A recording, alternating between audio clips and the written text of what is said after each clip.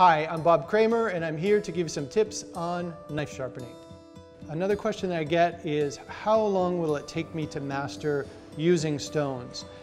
I think if you practice once a day for an hour, by the end of the week, you'll be proficient. You may not have mastered it because it takes a little time to develop some strength in your wrist, but in a week, you'll have the ability to keep your knives sharp enough to do a push cut.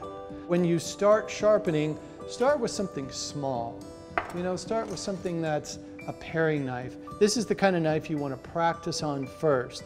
Destroy the edge of your paring knife on a stone, and then get your sharpening stones out. Start on your first stone, feel for the wire edge, go to the secondary stone, the tertiary stone, strop it, go back to the paper and make sure you can push cut.